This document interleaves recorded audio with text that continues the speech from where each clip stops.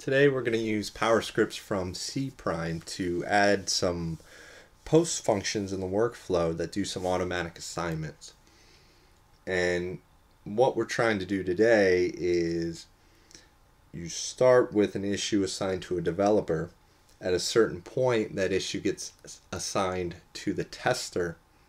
The idea is now when the tester approves or closes the ticket, it gets assigned back to the developer that created the code. And we're going to accomplish that with some workflow post functions.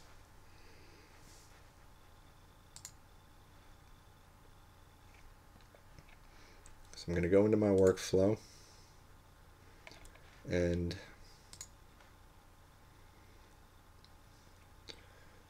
so going from open to start progress is we'll say when we make the automatic assignment to the tester.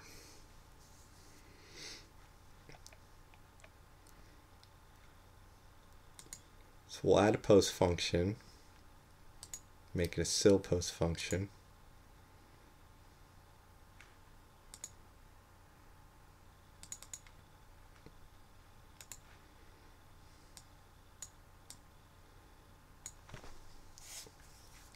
And we're just going to call it Autoassign.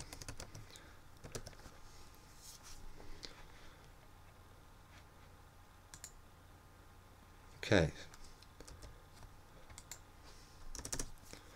So what I like to do is store the tester information, not in the script itself, but perhaps in a project role or some other means. So my project role is already created and I'm already in that project role.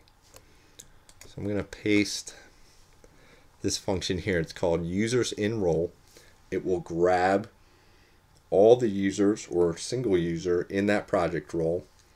Project is test that we're looking at, and the role that I created is called product development tester. And as we learned in another video, you have to make sure it's case sensitive. So you have to make sure it's as exactly as it appears in the project roles page in the admin section. So we can't assign to everybody in the tester's project role, and you can put more than one. So we'll just pick the first person in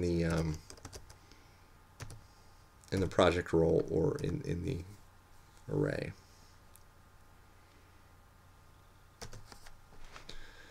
So let's check that.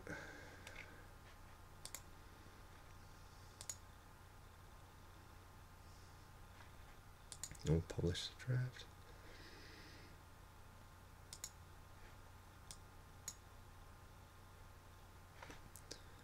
All right, let's create a new ticket.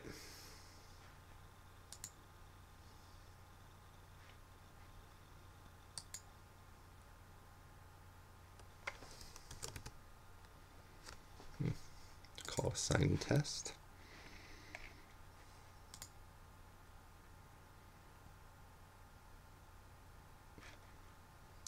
All right, so now when I hit start progress, it became assigned to me.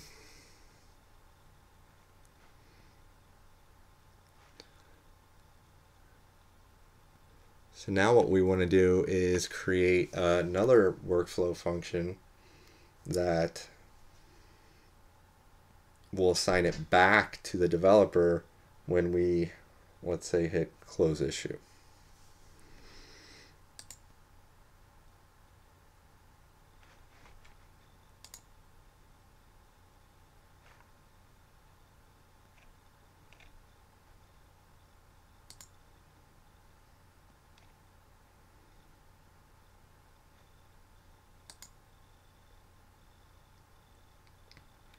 So I'm just going to add another post function, this time to the close issue transition.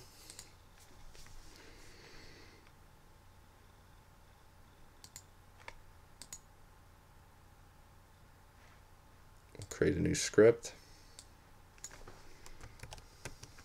Call it assign back.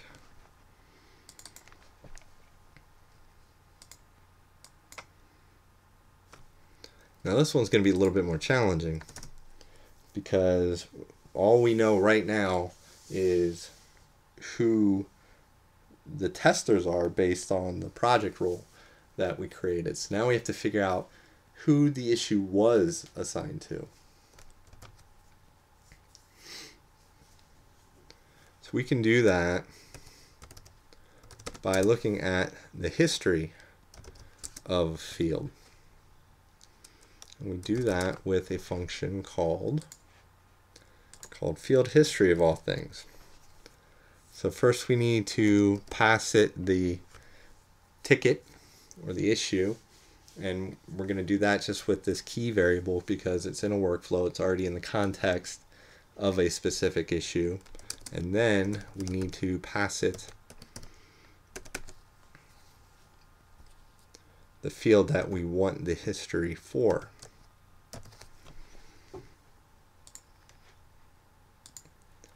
Now, when you use the history field, what you actually end up getting is an array of two values. The first spot in the array is actually the date and the time that the change was made, and the second is the value of the change. So we would want the second spot in the array to get the previous assignee of an issue. However, there's also no guarantee that the issue was created with an assignee or original assignee. So we need to just check to make sure that we're grabbing an actual assignee as part of the script. So we're also going to say string A will be our new assignee. And then we're just going to check if, or we'll say is not null.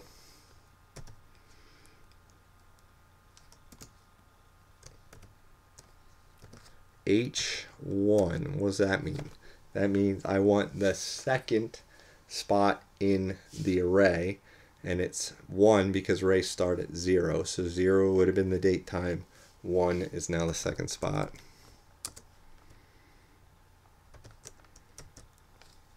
So if it's not null, meaning it has an assignee, take us back to that original person by saying assignee equals, or we'll say A equals H1.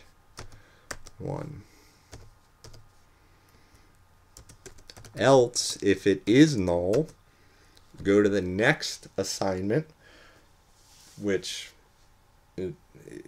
is not going to be, hopefully, a developer, which will be the third spot in the array, or fourth, really, but it will be index 3, so H3.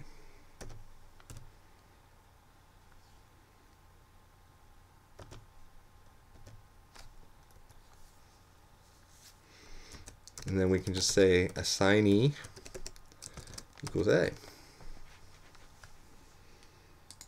Check our script, looks good.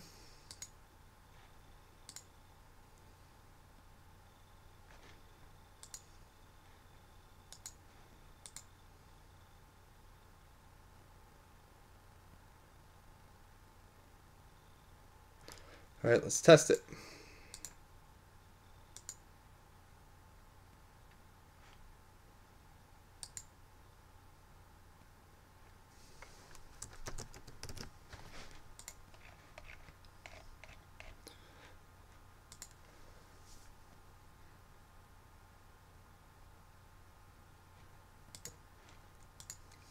So I'm going to start out with an original assignee of service user, which is a service count, which means no emails will be sent to anybody. So, okay. So if we hit start progress, it should assign itself to me because I'm in that tester project role, and it has. Now if I hit close issue, it should go back to service issue because it's reading that field history.